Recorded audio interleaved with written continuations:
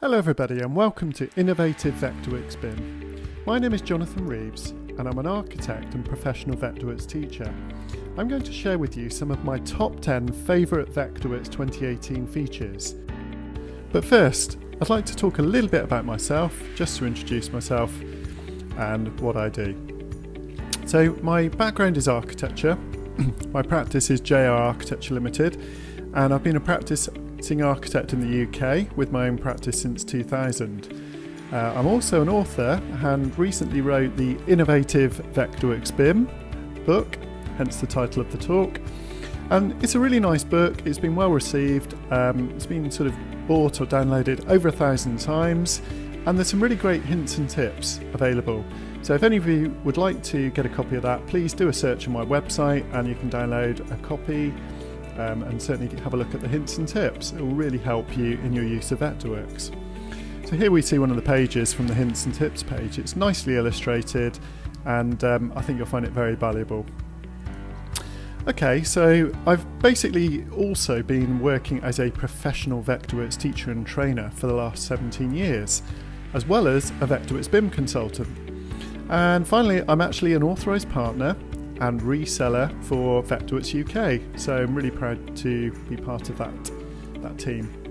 So let's get back to the training itself.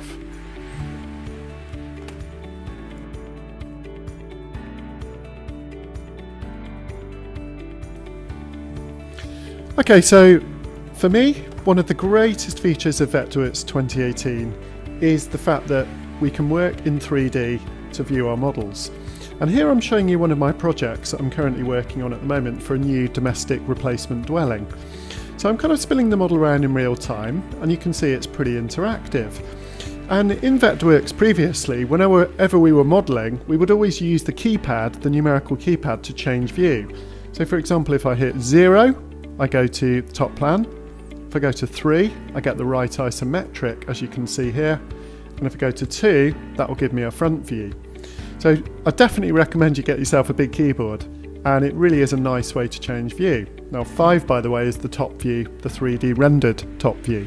So 0, unrendered, planimetric view, and all the other views there as well.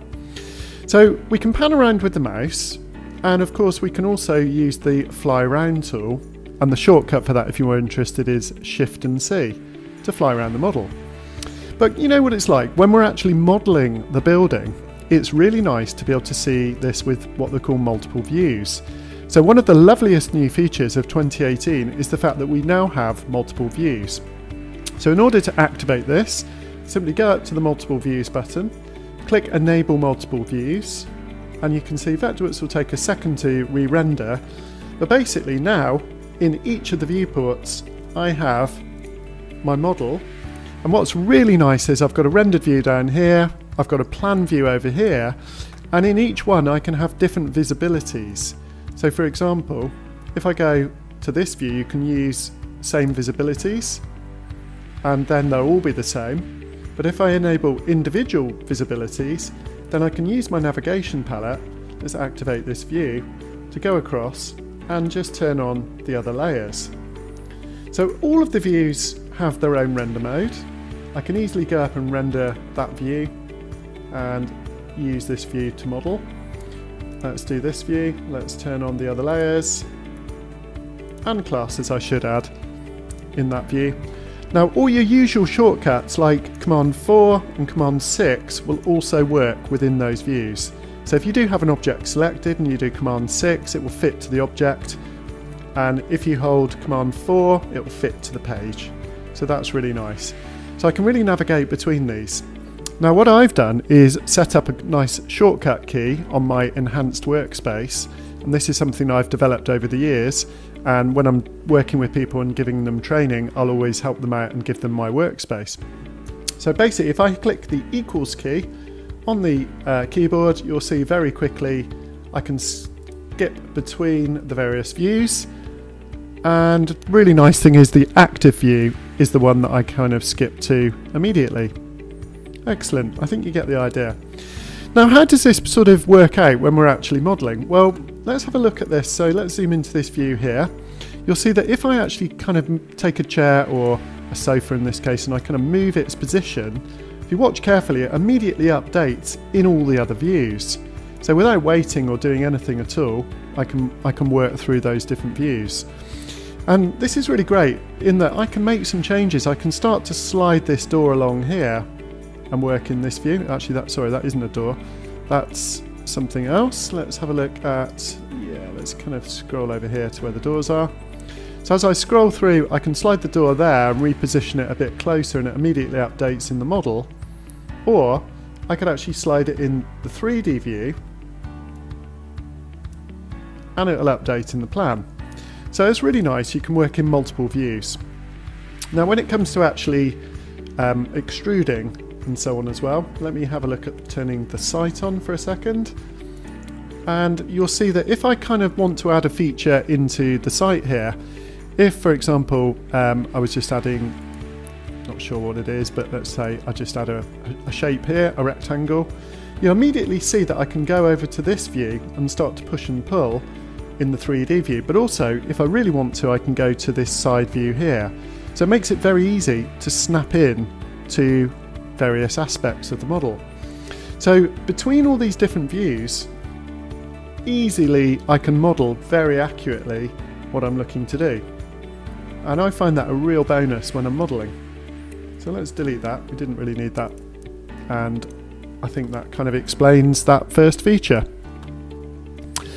Okay, brilliant. So what I would like to do now is share with you my second top 10 feature. And this kind of follows on a bit from the first one. So let's have a look at our 3D model.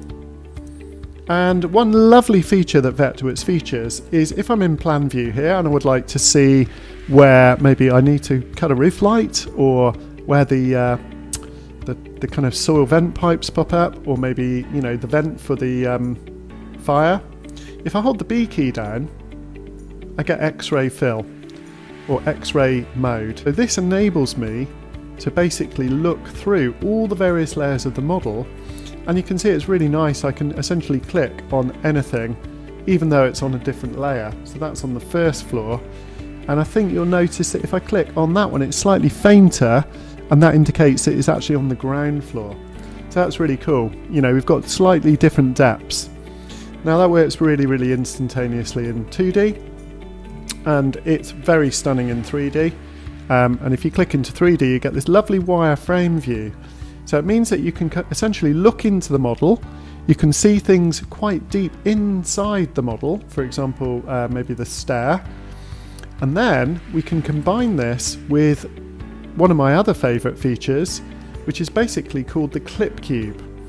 So with the clip cube, we click on the clip cube, and what you find is Vectorworks will kindly isolate the geometry just around that bit of the model. And this is really fantastic as not only a modelling tool, because it allows me to go into my stair and make some changes. Let's have a look. Maybe we'll bring up the settings. Maybe I decide, rather than open riser, maybe we can actually introduce a riser. There we go. If we click OK, you'll see that I've managed to change that stair, and I've given it a vertical riser rather than having an open riser in that particular position, which probably works a bit better. Now the other great thing about the clip cube is we can use it to generate sections. So this is a fantastic capability that Vectorworks has. So let's extend this section a little more up through the roof.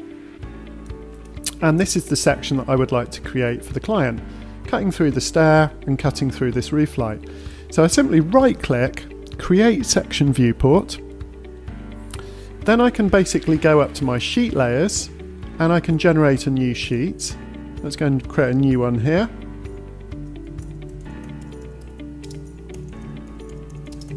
Section through stair. I'll click OK, and I'll basically just increase the DPI because I may decide to do a rendered view in here in a moment. And let's blow this up to 1:25.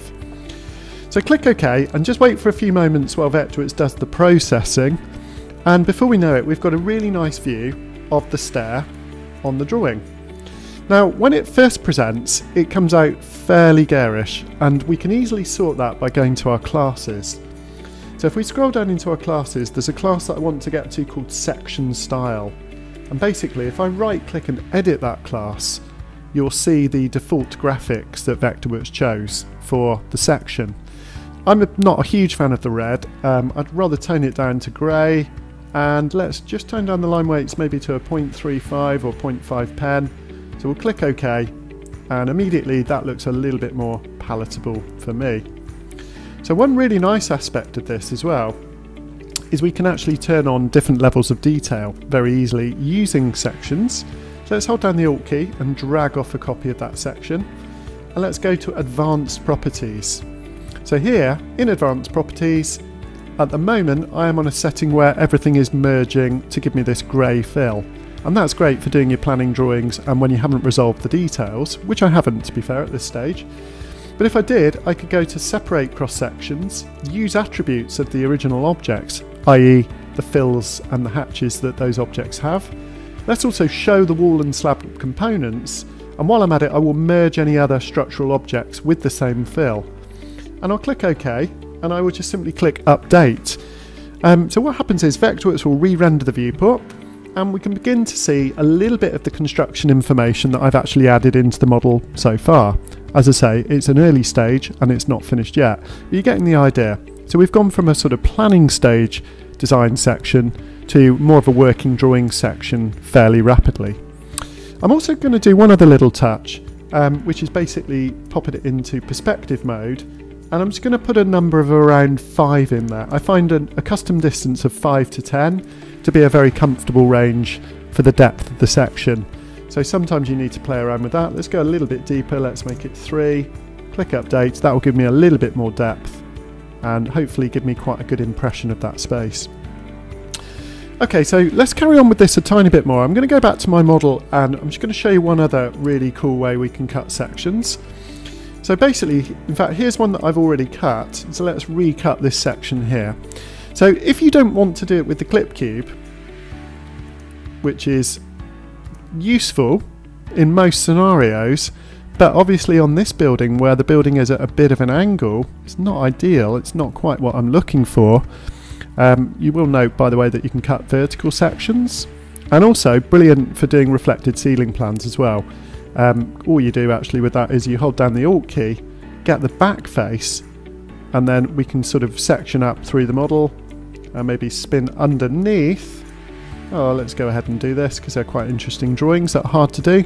Create a section viewport, and tell you what, let's just go a tiny bit more because I've got the roof of the car there looking a bit strange. Let's go a little bit more there. Beautiful. And I'm going to go to Create Section Viewport, and again let's just pop that onto a sheet. Let's call this 26, and it's going to be a reflected ceiling drawing. And possibly put the DPI in there. So let's just wait for that to process for a moment. Again, it's pretty fast. You'll see the Vectorworks is cleaning up the drawing quite nicely for us. And these are, these are drawings that are really hard to do, reflected ceiling drawings. But what is quite nice is if I do want to reverse it and look down again, I just click reverse direction, click update, and actually suddenly I'm now looking down. So basically you can create two sections, the plan looking down, and easily flick it round. It's obviously gone off screen, there we go. And let's paste it onto the drawing. Brilliant. Okay, I'm very happy with that. So let's save what we've done so far. Okay, so let's go back to our model. And this time I'm going to show you how to cut the section in a slightly different way. So this time I'm going to go for a traditional method, which is called Create Section Viewport. And essentially I'm going to click and retrace over that particular one, just so you can see how quickly it generates. And let's just pop that onto another sheet, 27, section DD perhaps, if it's one that I haven't used already. Click OK, and imagine how long these drawings normally take. So when you're working with traditional workflow and you're drafting everything, this involves bringing the plan in, dropping some lines down from the plan, and it takes ages. You can easily spend a good 3 or 4 hours, half a day maybe, making a drawing like this. What I really love about Vectorworks is the fluidity and the speed. So again, I'm just going to pop on a little bit of perspective. I've also chosen to render it, and I'm just going to do one other thing, which is also turn on something called Heliodon. And let me just check one other thing before we go ahead. I think I want to have the front lighting on. So let's click and see what happens to that viewport.